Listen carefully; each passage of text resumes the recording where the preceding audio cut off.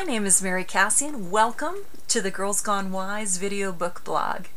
If you've been following the blog and reading the book, you've probably started to notice that the sage's description of the girl gone wild corresponds to what popular culture upholds as the ideal for women.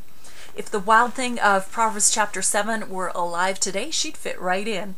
In fact, she'd probably make it to the cover of Cosmopolitan, or be a candidate for a Woman of the Year award, or be featured in the who's who of Forbes' most powerful women, or maybe be hired by Hollywood to be the next sexy, aggressive, karate-chopping, gun-slinging, male-kicking female star.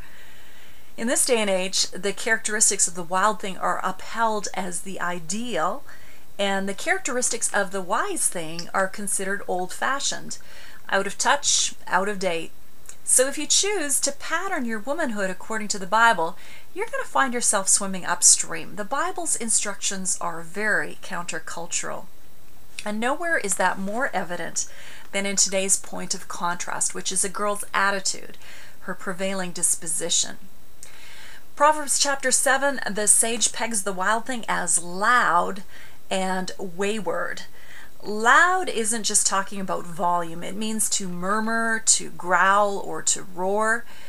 Wayward indicates that this woman is stubborn or rebellious. It shows that she has a defiant, self-willed, obstinate, nobody tells me what to do frame of mind.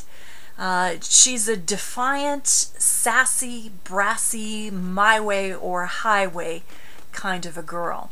She refuses to be led, especially by a man. No one has a right to tell her what to do. Our culture preaches that a clamorous, defiant attitude for women is a virtue. It often dresses it up nicely, calls it something more respectable like self-confidence, assertiveness, or personal empowerment, but it's really the same thing. The clamorous, defiant attitude of the girl gone wild stands in marked contrast to the soft, receptive disposition that the Lord intended for women. Scripture teaches that the girl gone wise is characterized by a gentle, calm, amenable, womanly disposition, which is incredibly beautiful and very, very precious to God. When Adam first laid his eyes on the woman, he broke into an exuberant, spontaneous poem.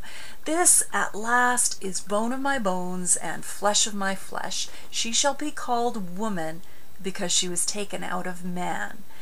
Those two words, man and woman, the word woman, isha, and the word man, ish, the Hebrew terms are really interesting. They have a complementary meaning. Ish comes from the root meaning strength, while isha probably comes from the root meaning soft. The woman was created to be the beautiful, soft one, the receiver, responder, and relator. Now, this beautiful softness of womanhood was severely damaged when Eve sinned, but the New Testament directs us back to reclaim the beauty of our original created design. It talks about the imperishable beauty of a gentle and quiet, womanly spirit.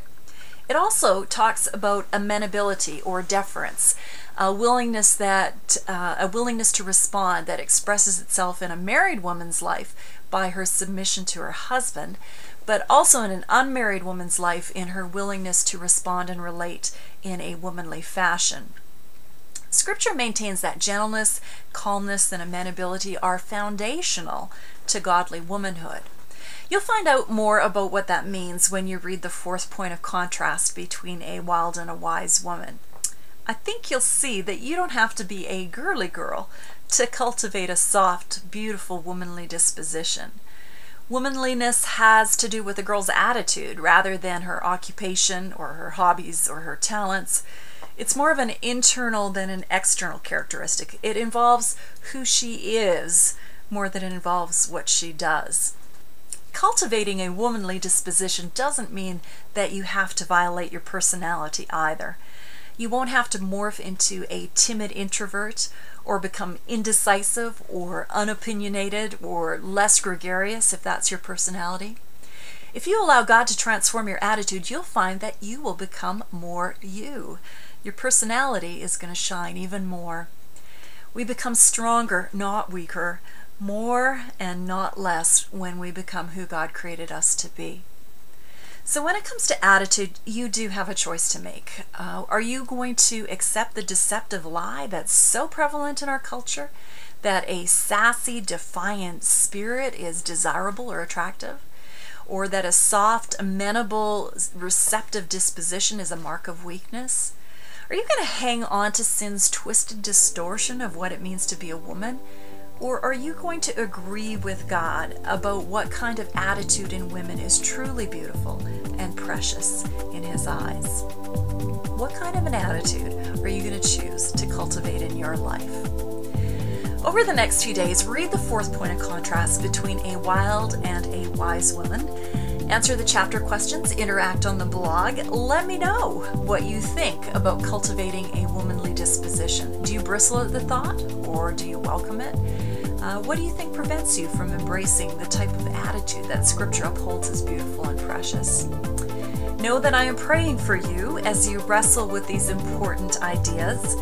I pray that God's going to renew your mind, redeem your womanly spirit, and transform you into a breathtakingly beautiful Girl Gone Wise. Thanks so much for joining me for this video blog. I'll see you next time.